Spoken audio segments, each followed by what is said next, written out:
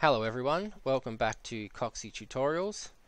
It's been a fair while guys, and I've just jumped back into this project for the first time in a long time. I've just been sussing out what we've done and what we should probably do for this tutorial. So basically I was just looking at the scripts we've done, and the way I've put this tutorial together, or the way I intend to make this tutorial, is just to come straight into the project and just make it up as we go. The code and everything like that is just going to be written straight off the top of my head, and I'm going to make lots of mistakes, and I'm going to do things that's going to, make seasoned coders cringe, and, I don't care.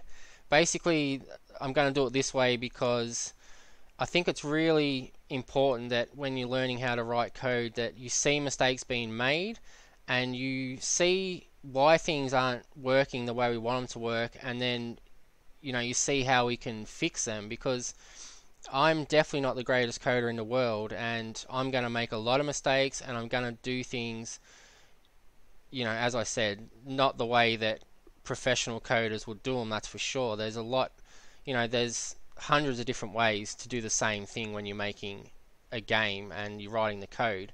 So yeah, just keep that in mind guys. There's always going to be people commenting that think they know better, and they're going to question why we do things this way and that. I don't really care about that. It's just, we're just going to do it how we do it and work it out as we go along, and hopefully I can, teach you guys something that helps you, build the game that you want to build.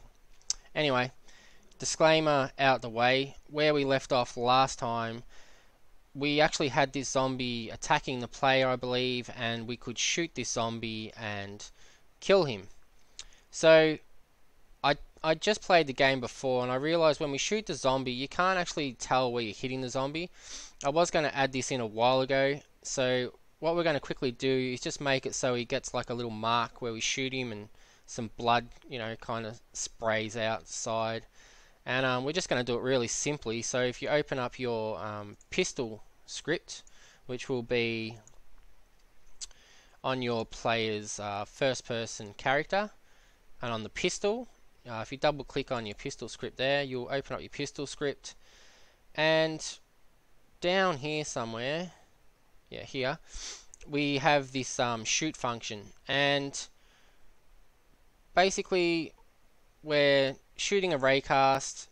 It's within a certain range that we define, and it hits the enemy, well, the game object with a tag enemy, and then we basically get hold of the enemy's health script and we take away the damage.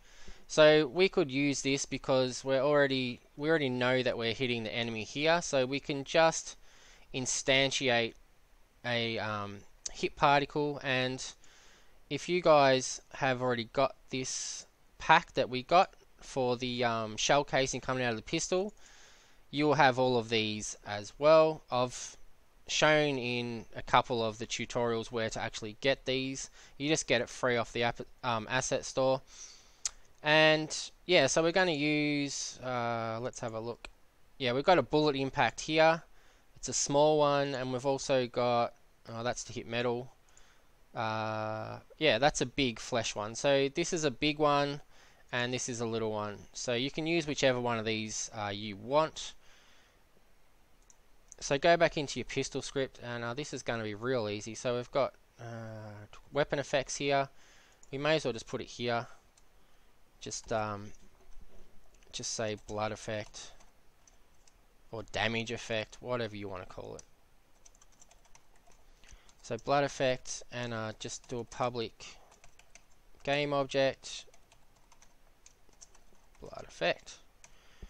So we've got that, and now all we need to do is come down here, and we can just put it here, and we can just say instantiate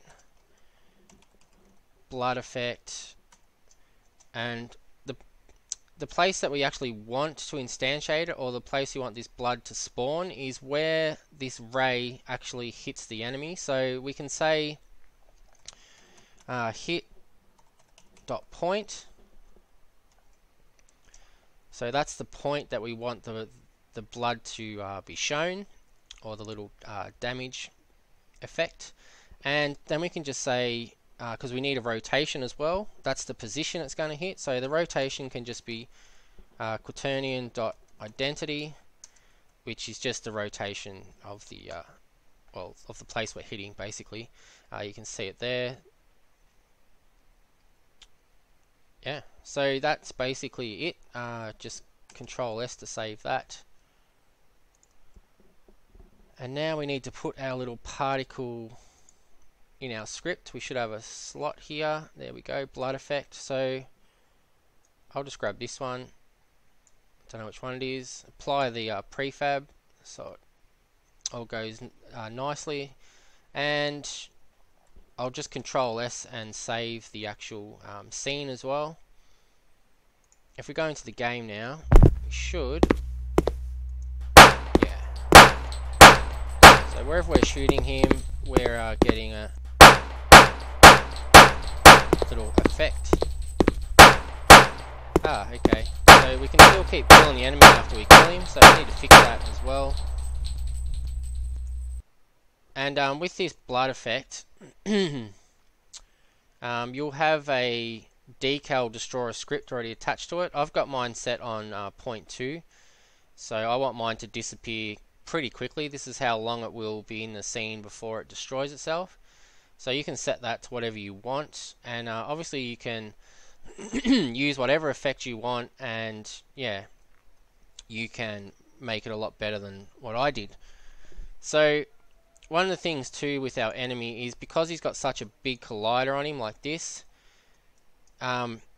when we're shooting, like if you shot him here, it'd be registering that you hit the body, so you'd have a blood effect here. So we need to actually, you know, you can actually make your colliders nice and neat and actually try to get it to mold to his body as closely as possible, because at the moment if we shot here, because it's hitting his collider, it'd still register as taken damage, and a blood effect would come out of here even though it's not, you know, in the game it doesn't look like we've actually shot him, if you know what I'm talking about.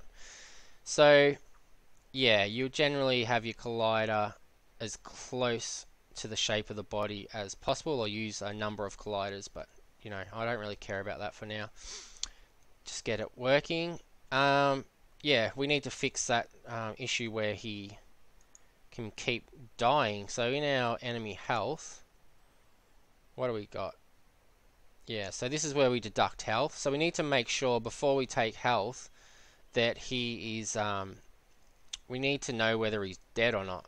I seem to remember doing something like that. I thought we did have a boolean to say whether he was dead. I can't remember, but oh well, we can make another one. And how will we do this?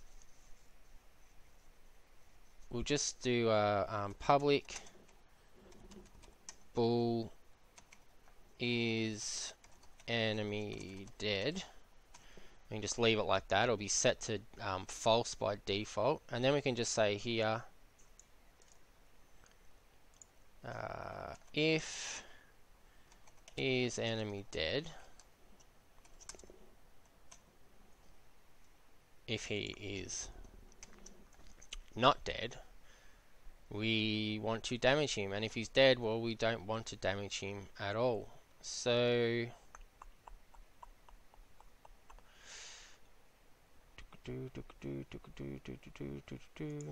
down here we want to say that he's actually dead.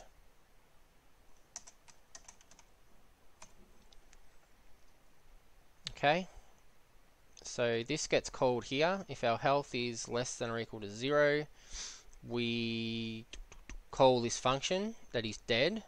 So this will go through and keep damaging him while he's not dead, and then as soon as it calls this function, we say we're dead, and it will try to run this code, and it will say, hang on a minute, you know, he's dead, we're not going to take any more health off him. So save that, and now we need to find a way to access that no, we don't need to do that at all. I think that should work fine. Hang on.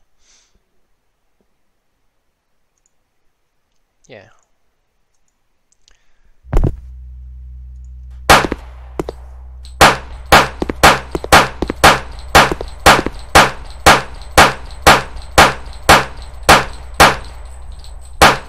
go. Perfect. So he's dead, and we can't damage him anymore, and it's all good. That was pretty easy. Okay, that is quite a short and quick little tutorial to get us off and running again. I'll make another one really soon. I think I'll do one. Yeah, I think I'll do one like a spawner or something, so we can spawn our enemies in this level wherever we want, and then you can build on that system that we make and spawn a lot of other enemies. Yeah, we can do whatever you want. Just leave a comment if you want us to cover something, and we can do that, no problem. So yeah, we could do the spawner. I think we'll do that next, and obviously we still have our pistol and a lot of guns to add.